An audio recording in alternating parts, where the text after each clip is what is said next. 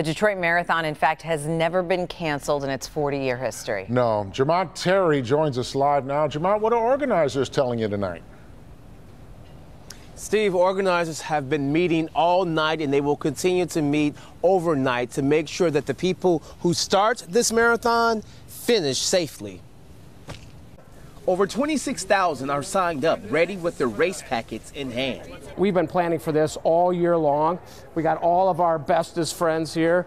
This group from Rochester will run the marathon in a relay team, and they're pumped to hit the pavement. Oh, we're going to destroy it.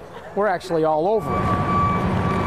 As excitement builds for runners, organizers work in the rain to complete the final touches. The start line is wet, tents are up, and everyone is looking up. Yes, we have noticed the weather. Absolutely. It's going to be a little wet tomorrow. I have a feeling. Runners don't mind the rain, but it's the threat of thunderstorms with lightning that could, for the first time, cancel the 40th marathon, which runs through Detroit and Windsor. That is crazy. Well, it's safety. Emails went out to runners letting them know about the chance of severe weather during the race, which would mean the cancellation of the entire marathon. We've never canceled the race before.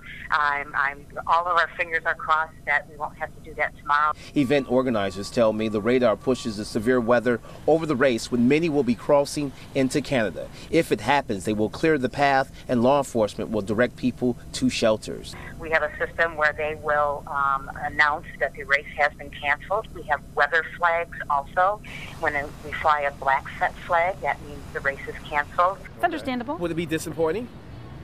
Yeah, absolutely. No. I think spending all that money on a race and not being able to run it is going to be disappointing. But as it stands, this marathon is still on for tomorrow. Everyone is just hoping that the lightning stays away because they're waking up tomorrow morning ready to run. Reporting live in downtown, Jamont Terry, Local 4. Let's hope so. All right, Jamont. And if you're headed downtown for the marathon, right now on clickondetroit.com, we have a listing of all the traffic closures. And of course, you'll want to stay with Local 4. Andrew will have an updated marathon forecast for you bright and early on Local 4 News today, starting at 6 a.m.